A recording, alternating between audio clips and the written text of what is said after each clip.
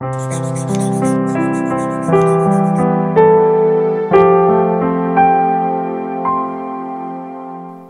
to CrossGems. In this video we are going to do an infinity shank. First of all, we are going to start going to rings, select the infinity shank. Now we are going to select the size, in this case 7, and top width we are going to select 2.6, top thickness 2, and the split distance maybe 3.1.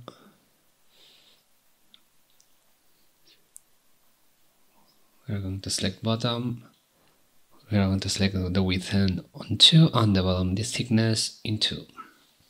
We are going to select OK, and the next step is set the gem on ring.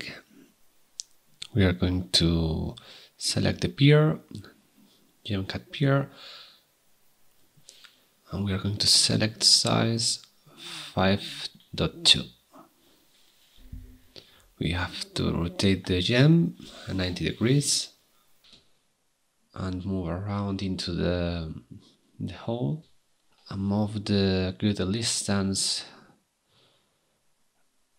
to fit it.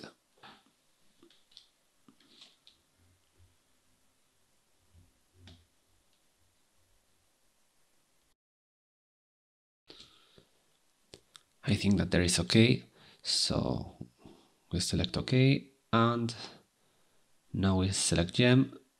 We go to gem settings and select head.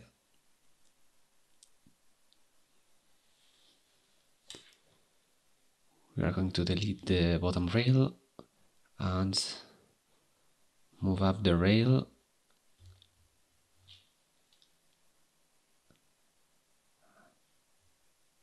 and move the inclination to fit in the hole. I think that there is okay, so maybe reduce the top height. I think it's okay. So we go to the prongs and we reduce 0.10 of thickness and width. And we are going to modify the sharpness of the prongs 0.5. We modify the height. Perfect. We select OK, and we will cut the prongs until the rail, but it will be in the last steps. Now we are going to select gem on ring. We select the gem flower and the size 2.0. Select transforms and give the distance 2.2. This is okay.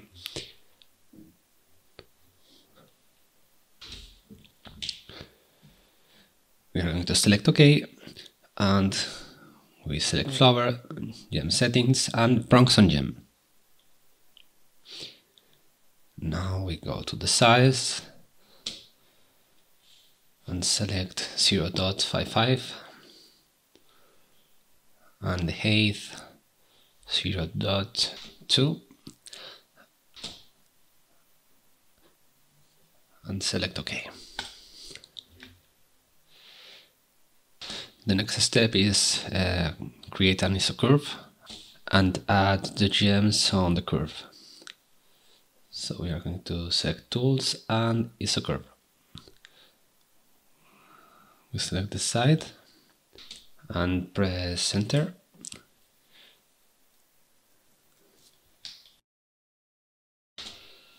And we confirm. Now we go to gems and gems on curve. We select the isocurve and we move the start point.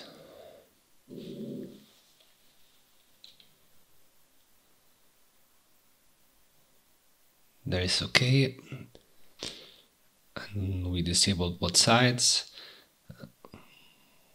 Move the endpoint 0.72. The gem size will be 1.2. We select the space between gems 0.1, and we have to move again the start point to touch the prong.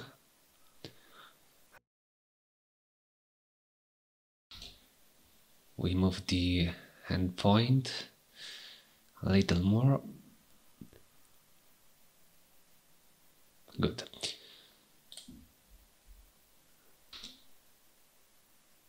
The next step is set the gem placement in table and press OK. Now we go gem settings and prongs row. We select the gems on the curve. We go to the end, single prong and end prong. We click on settings and we're gonna reduce the height and the thickness 0.55 and the height 0.1. We set the display in wireframe if we want to see better the gems and the prongs inside. We move horizontal 0.15. Yeah.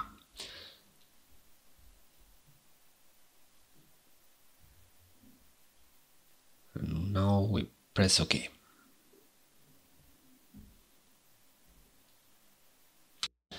Now we have the principal gems, and we have to do the channel cutter and the gem cutters.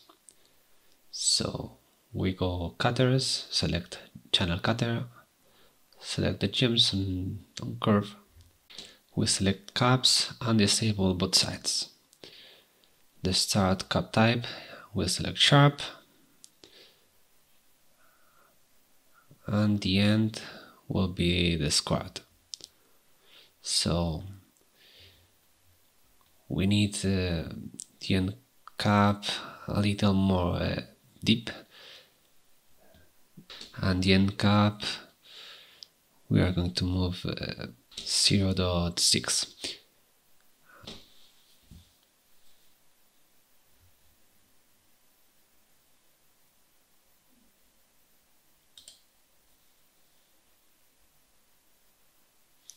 Okay, it fits good, so we press OK. Now we select cutters and gem cutter. We select the gems on curve, and there is the cutters. So we press OK because we don't need to modify anything more, and we only need the holes. The next step is gem cutter on the flower. We select cutters, gem cutter, select the flower. We go to the crown, and crown taper we select 0 because we want a perfect circle of the diameter of the gem. So we go options, select deep 2.5, and the bottom taper we are going to select less 0.4 with the middle button with the scroll, and we can set the display mode and wireframe to see the gem cutter. We press OK, and we have everything that we need. The last step is the cut to ring to cut the prongs of the head. So we go the cutters, we select cut to ring, we select the head, we go to ring and select self. With the middle button, with the scroll, we can move the slider and select the cut that we want. I think that there is perfect. We select OK, and there is. The next step is mirror the channel cutters, the gems on curve, and the prongs. So we go Tools, select Mirror, we select the channel cutter and the gems cutter. We go Mirror and select Mirror Vertical and Mirror Diagonal and select OK. And there is. We are going to hide the settings and select Mirror, select the gems and the prongs.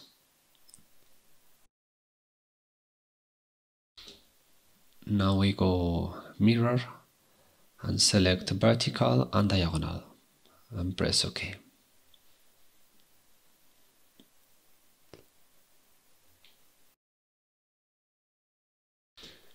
We are going to mirror again the pier, so we go to Objects to Mirror, select the pier and the head. It's the cat to ring. Yeah. We disable horizontal and select diagonal. Select OK. We come here and show the settings again. Now we are going to select Tools, Boolean Difference. We select the ring and we have to select in Object all the channel cutters and the gem cutters. We have a way to do easy, so we go and hide the settings and hide the gems. Even we can hide the rails if we want. Now we have only the cutters, but we have the boolean open, so we have to close and open the boolean again. We close and select the boolean again, boolean difference, select the ring, and now in object B only appears the cutters. So we are going to select everything.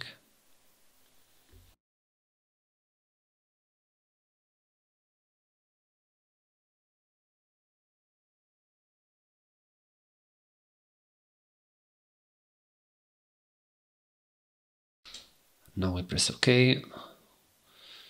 We select the display and we are going to show everything. We can change the display, select render, and change the material of the gems. We are going to select the emerald on the flower and the aventurine in the piers, and select the ray traced view. Thanks for watching, and if you like the video, subscribe us.